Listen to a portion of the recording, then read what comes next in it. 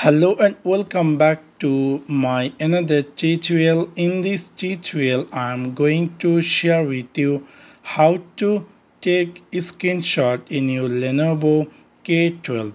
So let's take a look how to do that.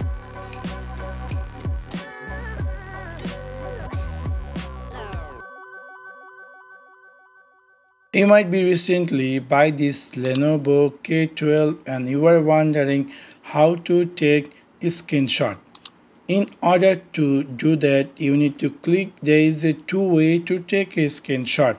You can use the press the physical button to take a screenshot. For example, I am in this screen and I would like to take a screenshot.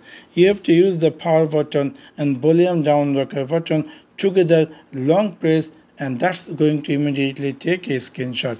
You can see I'm in this screen and I would like to take a screenshot. So what you have to do is the power button and volume down rocker button together, long press, and that's going to be immediately take a screenshot. You can see it's really very interesting. For example, I'm in this screen and I want to take a screenshot. I'm going to use the power button and volume down rocker button together, long press, and that's going to be take a screenshot. Also, there is another way to take a screenshot. You can long press the power button and then you're going to see a screen appear just like this. If you click a screenshot, that's going to be take a screenshot. If you're anywhere in the screen, if you decide to take a screenshot, so what you have to do, long press the power button and then you're going to see a screen appear. Just click here screenshot and that's going to be take a screenshot. So within this you can easily take a screenshot in your Lenovo K12.